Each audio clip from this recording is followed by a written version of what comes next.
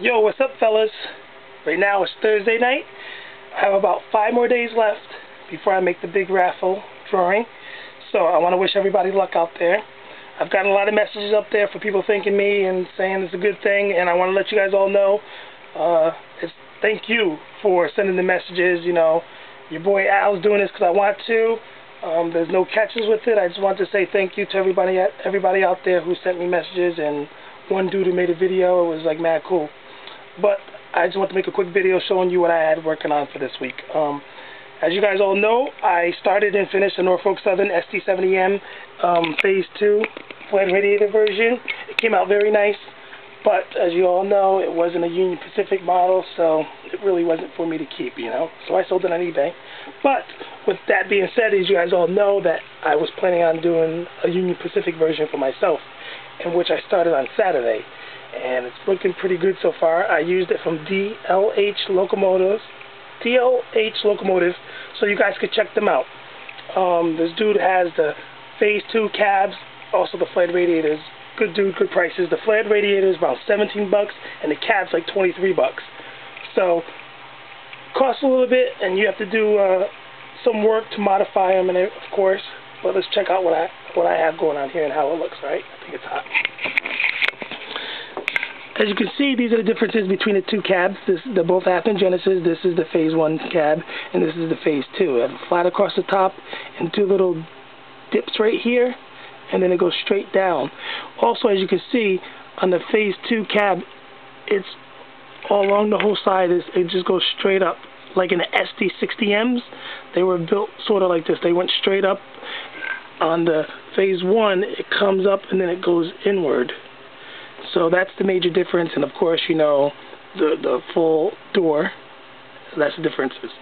This cab right here, I had to so far, you know, add all the grab irons to it, the sanding hatches, and then the headlight assembly thing right here.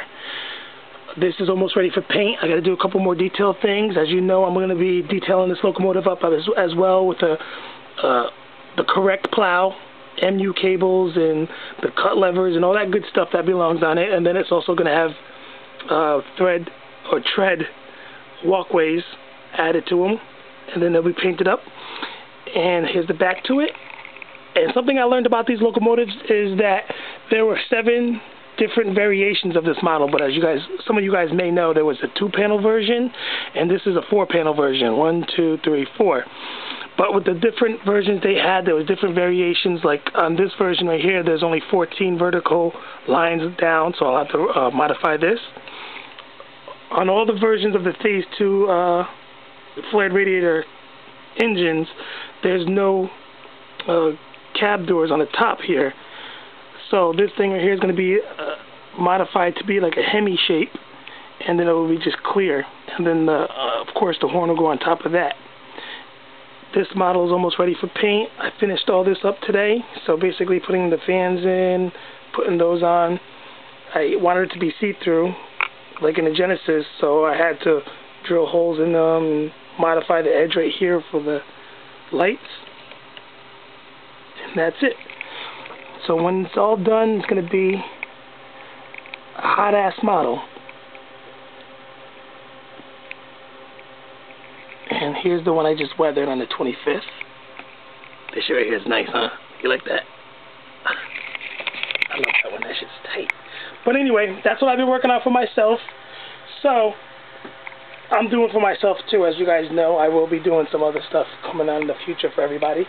I want to wish everybody out there luck on the drawing. That will be on Monday. I will be on vacation from Wednesday, August 5th until the 9th. I will be going to Fostoria, Ohio, to the Triple Diamond out there. It's hot as hell. I love that place. So you'll be seeing mad videos coming back from me of trains going by and stuff. There'll be mad rail fanning videos. And I will also be in Horseshoe Curve in Pennsylvania, and Altoona, Pennsylvania, and then Harrisburg, Pennsylvania, all over Pennsylvania before I'm back on Sunday. So stand by for some videos coming up the following week. There'll be a whole bunch of cool rail fanning videos. And good luck everybody again, and I'm out to go to bed, alright?